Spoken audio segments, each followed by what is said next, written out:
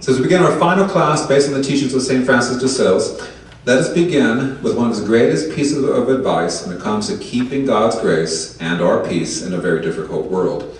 So number one tonight is this: always be attached to the will of God. That's things a lot of people struggle with, is staying with the will of God. You will always stay if you are attached to the will of God. St. Francis de Sales would often recommend to his people who came to him for spiritual direction, do their best to keep one's heart exalted. So very often our hearts become discouraged or heavy or burdened, right? Keep them exalted, keep them very high, and attach it firmly and confidently to the will of our merciful God. And again, he stresses that obedience is so critically important for our souls, as long as we have to remain in this world, which of course we have no choice, right? God's will constantly remind us of how much he loves us, and thus we can perform, as we have to, for love of God and neighbor, willfully and cheerfully. It won't be a burden, won't be drudgery. But St. Francis de Sales brings up a good point when he talks about how many Christians, they do detach themselves from the world. Many do a good job with that, but they still struggle to stay attached to the will of God. So he says this: many leave the world who, for all that, do not leave themselves, but seek instead their own taste, their ease, their contentment. And these persons are marvelously eager for this, for the self-love which urges them on is a turbulent, impetuous, unruly love. We should not ever be of this type of sort. As Francis exhorts us, we need to be able to, yes, leave the world, the attractions, the allurements of the world, so to speak, in order to serve, not ourselves, but God, to follow God, to love God in that type of attitude. And if we can have that attitude, we can remain firmly planted in God's will with a good heart. And since we'll be only concerned with holy service, with being the best Christians that we can be, no matter where we might be at, we shall be content. So being obedient to God's will is very comforting if you just simply stick with it, okay? But of course our Lord provides for us in order for us to remain attached to the will of God. He helps us to stay attached to him. So St. Francis once said this: abide in peace. Do that well on account of which you remain in the world, but do it with a good heart, and be assured that God will bless you. Our Lord always provides us with a gift of peace. I talk about this all the time. He always gives us our peace if we simply allow him. And especially if you're following him, it's in that peace that we'll keep focused on where we are going. You know that. We don't have any peace. Sometimes we don't know what our next step is even going to be, right? Have a sense of peace. You always know where you're going because you're going with our Lord. Now the world, as we know it, of course, especially our hectic, godless, modern times, is very good at taking away our peace and thus affecting our ability to stay attached to God's will. So St. Francis de Sales tells us this: the world will talk. And what will people say? Well, all this is nothing to those who look not upon time except in the light of eternity. Don't worry about what other people think. Only God is the one who matters. And so in other words, the light that we live our days, our day by days, it's always blessed by the light of eternity. Okay, I'll never forget that. We're not here. We're on our way to be over there. And don't worry about what people say. Only God's the one who matters. But Francis also tells us in this regard, so we can be able to abide in that peace, in the presence of God, and stay, of course, on the right course. If something is not pleasing to God, it should never be pleasing to you. If you can have the right attitude, then as Francis says, you'll be able always to abide with our Savior, crucified, planted in the middle of your heart. You see, our Lord Jesus comes to us all the time, all different ways. Sometimes he comes to us as the Christ child. Sometimes he comes to us as the 12-year-old in the finding of the temple. You happen to be there with his Father's house. But sometimes he comes to us as the crucified one. Keep the crucified one in the middle of your heart. It'll help you to attach to God's will, to be obedient, abide in his peace. All those things that help keep us close to the great merits and power of our Lord's crucifixion. Of course, the graces, of course, for eternal life. And to keep our focus on our Lord Jesus in this regard, Francis gives us this example. He says this, he wrote this down: I saw a while ago a girl who was carrying a pail of water. in the middle of which she had placed a piece of wood. I wished to know why she did this, and she told me it was to stop the motion of the water, for fear it might spill over. As long as the wood was in the middle of the pail, it would not spill out. So henceforth I said, we must place the cross, the wood of the cross, in the middle of our hearts to stop the unbalanced movements of our affections, and by the wood of the cross to balance us out, so that we may not spill out because of disquiet or troubles of spirit. Beautiful piece of advice. Keep the center of your heart the crucified Lord, and always keep your bearings upon that. You'll never be out of balance. The next piece of advice to keep us calm in this world of ours is very closely related to the first one, and that is this. Number 2 is, cast yourself on God. Cast yourself on God. So St. Francis de Sales once said, you ask me whether a soul, having the consciousness of her misery, can go to God with great confidence. Now I reply that not only the soul which has the consciousness of her misery can have great confidence in God, but she cannot have a true confidence unless that soul has a knowledge of this misery. For this knowledge and the admission of this our misery introduces us to God. Interesting quote. Let's break this down. For those of us who've been around for a while and have suffered many miseries over the years, you know this is true, don't you? The more our soul has complete knowledge of our misery, sometimes we don't want to go there. We don't want to know, but yeah, we really do. We really want to know what is our suffering, what is our struggles. The more we know that, the closer we can come to God. Now, true for the world, this has always been the case, so very often miseries, sufferings, troubles can drive people away from God. But as St. Francis de Sales tells us, these should always introduce us to God, day by day, or however often we have them. So St. Francis points out in his teaching is all the great saints, such as the Old Testament ones, Job, David, and many others, they began their prayer with the confession of their misery. Remember our class we had on Psalms? Some of the Psalms begin with saying, you know, Lord, how big of a mess I'm in, okay? You recognize that you're miserable. You're in struggles, you're in trials, you're in hardships. That's a good thing. Be conscious of that. One is poor, unworthy even to appear before God. We bring this up to offer to our Lord. So that's why St. Francis tells us that proverb, so famous among the ancients, know thyself. At the same time, it applies to the greatness and excellence of the soul. We should not abuse or profane it by things that are unworthy. That also applies to the knowledge of our own unworthiness, imperfection, and misery. So the more we feel ourselves to be miserable, the more we should trust in the goodness and mercy of God. So don't misconstrue that. You're not supposed to be a mess all the time, all right? Don't get used to that, all right? But when we are in messes, all right, let it be something that not just introduces us to God, but to God's mercy, all right? So as this great saint teaches us, between God's mercy and our misery, there's a connection, there's a bond, so it's so close that one cannot relate without the other. In fact, look at it this way. This is really brilliant on his part. He said this, if God had not created any of us, he would still be all good. But he would not actually have been merciful. For mercy is only given toward those who are miserable. It's a great insight on his part. Okay, if none of us were here, he wouldn't be a merciful God. But we are here, so he is a merciful God. Okay? So you see, the more we feel ourselves miserable, the more we recognize where we're burdened and so forth, the more opportunities we have to put our trust in God, not the other way around. Don't look at the more opportunities to cuss God out, to get mad at him. No, the more opportunities to come and to trust in him. Since, let's be honest, where else are you going to find your rest? What, Netflix? Huh? Where else are you going to find your rest? Like iPad? Can't keep the thing charged. Okay? God's always with you.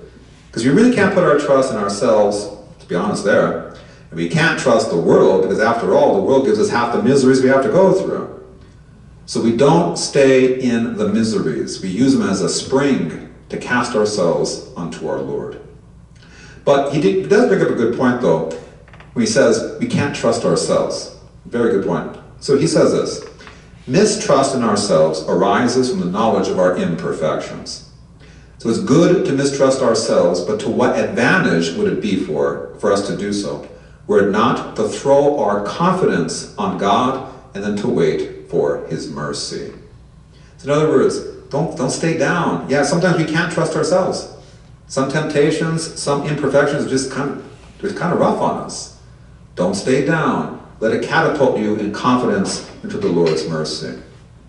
But it is hard to have this kind of confidence if we feel sometimes disconnected, right?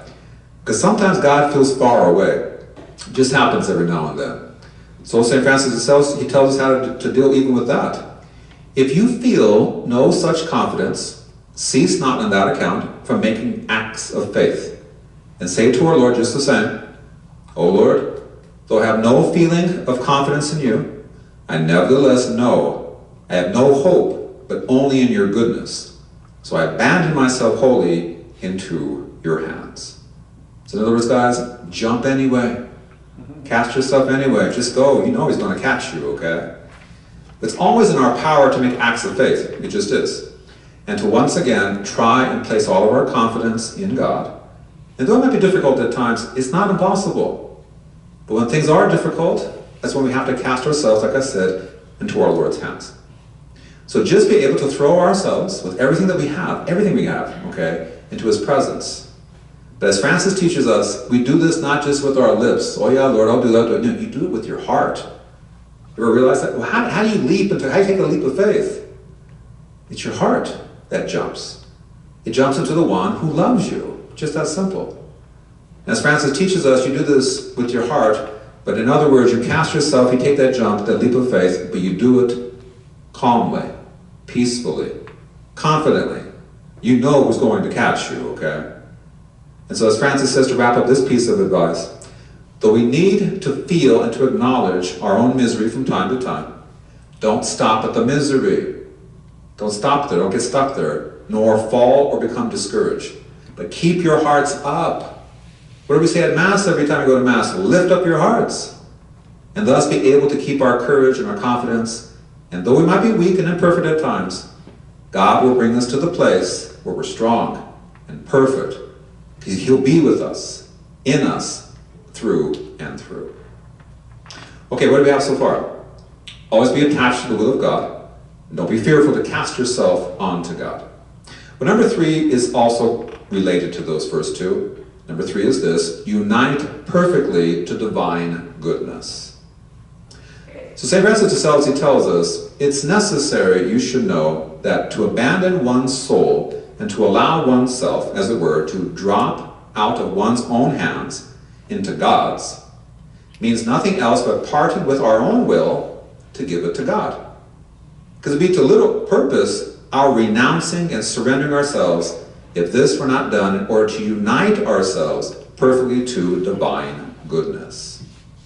So, that being the case, one of the main reasons we should abandon ourselves into God's will and to surrender ourselves to him is because this will unite us more strongly to the goodness of God. So the same way that we cannot really be loving unless we have the love of God, we cannot really be patient unless we have his patience, we cannot really be good unless we have his goodness. Now, here's the thing though. We're naturally inclined to greater things. We really are. Our soul longs for the things that will endure, that will last, that are truly noble.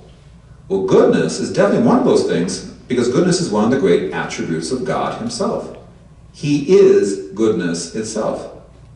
So we can actually, if we abandon ourselves to our Lord, bring God himself into this crazy world by bringing in, through us, his actual goodness. You guys know, you can bring God's love to others, you can bring his mercy, his peace, you can bring his goodness. So St. Francis de Sales tells us, now in order to achieve this abandonment, one must obey the expressed will of God and that of his good pleasure. What does that mean? What this means is that we must not only be obedient to the will of God, but if we're going to unite perfectly with the goodness of God, we have to also obey God's good pleasure. In other words, we have to obey everything, knowing everything God sends our way is for our own good and for the good of all. So you can't bring goodness into the world if you're questioning God's goodness with you in the first place. Because sometimes we argue with God, right? You sure this is good for me? You sure? Man, you going to trust me or not, okay? Sometimes we just have to just abandon everything to that, to God's will, but also to his good pleasure.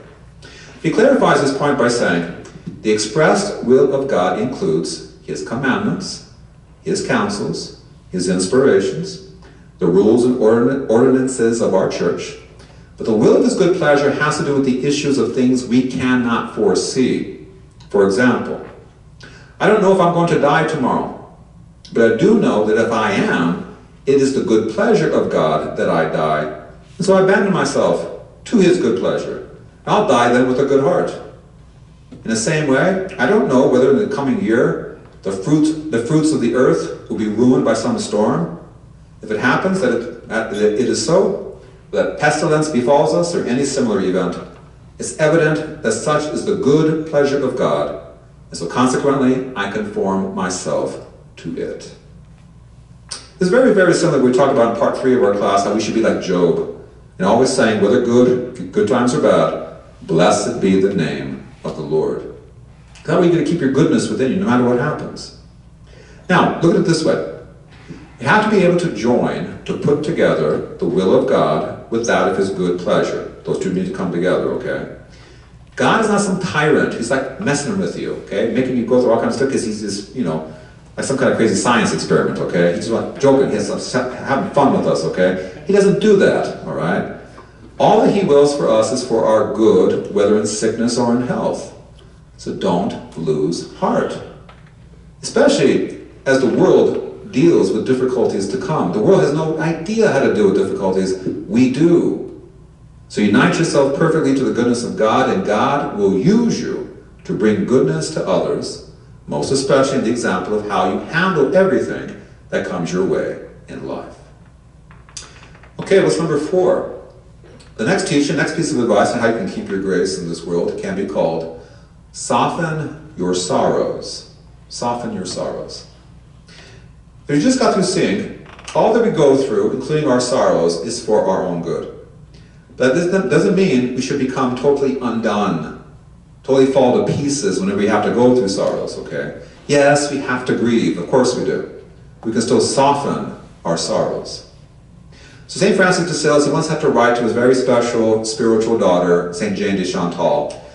Remember we talked about her husband was accidentally killed by a friend while out on a hunting expedition. He got shot by one of his friends, okay? And so St. Francis had to write to St. Jane, he told her, you asked me how I wish that you should act on an interview with the gentleman who killed your husband. I reply, it's not necessary you should seek an occasion for it, but if such an occasion does present itself, I wish you to keep your heart calm, gracious, compassionate. I know that doubtless your heart will be stirred and agitated and that your blood will boil, but what matters that? Our dear Savior felt this at the sight of dead Lazarus and when he had the vision of his passion. Yes, but what does Scripture say? On both occasions he lifted up his eyes to heaven. God makes us see in these emotions we're made of flesh and blood as well as spirit. So yeah, we're human. We have our emotions. Oftentimes in life, sorrows can get the best of us. We need to be able to follow the lead of our Lord Jesus, especially during his passion, and take courage and go forth in all virtue. You see, understand something. God may not dry all of your tears, because sometimes those tears have to flow. So very often they have to be shed. But as St. Francis told St. Jane, go forward in holiness and virtue, abiding in peace. Keep yourself on your feet and keep yourself on the side of heaven. Don't give up on heaven. See, God has held you with his goodness during your affliction. So no question, for us too. God will hold you close to himself in his goodness, whatever hardship you have to face, okay? Now, he does refer, though, to St. Gregory the Great, who once said to a bishop who was suffering great sorrows, my God, how can it be that our hearts, which are already in heaven, are agitated by accidents of the earth? It's very well said. See, think about it this way. Because our hearts, if we're doing it right, they're already in heaven. Doesn't your heart belong to Jesus? Well, last time I checked, Jesus is in heaven, isn't he? So your heart should be there too, okay? So why are you getting all upset and losing your heart of things of the earth if your heart is already in heaven? But here's the thing that St. Francis pulls out from St. Gregory's teaching. The mere sight of our dear crucified Jesus can soften, in a moment, all of our sorrows. Because our sorrows are only flowers in comparison with the thorns he had to endure. As Francis tells us, always keep in mind the meeting point that is eternity. In other words, the reward which we need to always have in view is that. He said, how can anything affect you which is terminated by time? Yeah, all things are going to come to an end. All things are going to pass, except for the love of God that he has for you. Prepare for that meeting point in eternity when it's all said and done. Part of this softening of our sorrows, though, it also is to continue to unite yourself more and more with our Savior. So Francis tells us, plunge your heart into that abyss of charity, which is his. And let us say always, with all of our heart, let me die and let Jesus live. Let me die, let Jesus live. Our death will be happy if it be in this life, if we have that kind of attitude. And as he goes on to say, quoting St. Paul, I live, says the apostle, then he corrects himself immediately, not I, but Christ lives in me. So may you too be blessed with the blessing that divine goodness has prepared for you and for your heart. And always be courageous. God is so good to you, so live joyfully before him. As Francis de Sales tells us, years go on and eternity approaches. May we so employ these years in divine love that we may be able to enjoy eternity in its glory. But to put that very practically, don't waste any time. Don't waste your time. Our final piece of advice for our class is simply this, one of his great teachings of all time. Be content. Be content, man. Okay? So very often, we're far from being content. Be content. So here's how he approaches this. St. Francis de Sales once taught, what is humility? Is it the knowledge of our misery and our poverty? Yes, St. Bernard. But that is human humility. What then is Christian humility? It's a love of this poverty and lowliness in consideration of that of our Lord. Know that you are a creature, poor and little, but love to be such. Glory in being nothing. Be well content in your place, since your misery becomes the object of God's goodness, as we discussed. And on you he exercises his great mercy. So one of the most practical things Francis de Sales ever said concerns this piece of advice. We ourselves are nothing more than poor people. Okay? The most miserable among us is in the best condition to attract the mercy of God, who looks most willingly on the most pitiable of his creatures. So we simply have to be content with the fact we're nothing more than poor people. But that sort of humility brings great grace. And in that great grace, we become very, very rich. With a richness that lasts. That's the type of richness we want to have, okay? So that's why Francis says, let us humble ourselves. I beseech you. Let us preach nothing but our wounds. Now, before I continue that quote, some of us are very good at preaching nothing but our wounds. To the point I said, oh man, well, what's wrong with you now? Okay? All right? But the thing you have to keep in mind, though, is this. How should we preach nothing but our wounds? Well, he lets us know. Remember, however, to preach them joyfully. Oh, I don't quite do that. Okay, preach them joyfully. Consoling yourself at being altogether empty, that God will satisfy you in his kingdom. So, being content in this manner is easy. We can simply see is just the path to the kingdom of God for going to be home with him. But something else we have to be content with. So, quoting him once again, be sweet and kind to everyone, except to those who would rob you of your glory, which is your misery. In other words, don't let anybody take your misery from you. That's what you're going to be presenting to our Lord. Okay? It's terribly interesting that our glory is in our miseries. Be content with that. All right? But he continues. You must take good care of your misery, your loneliness, for God takes care of it, as he did of that of the Holy Virgin Mary. Man sees at those things that appear, but the Lord sees the heart. And if he sees the lowliness of our hearts, he will give us great graces. And one of those graces we can receive, when we're content with everything, we can see the lowliness of our hearts is joy. Or like he calls it, cheerfulness. So, to quote Francis again, keep yourself therefore cheerfully humble before God. But keep yourself equally cheerful and humble before the world. So be very content if the world makes no account of you, if it values you, cheerfully ridicule it and laugh at its judgments at your misery, which it accepts. But if it does not value you, comfort yourself cheerfully on the ground. At least in this instance, the world follows the truth. See, the world thinks of you as nothing. They got it right, man. That's right, I am nothing without God. Okay? So that's why you don't worry about what the world has to say. What's God trying to tell you? Yeah, I'm nothing. But in God, we are everything, man. Everything. So remember then that when we're lowly is when God shines through us with the greatest of intensity, okay? But this calls for us, of course, obviously to be truly humble. So St. Francis tells us to understand what is meant by the spirit of humility. It's necessary to know that just as there's a difference between pride, the habit of pride, and the spirit of pride, there's also a difference between humility, the habit of humility, and the spirit of humility.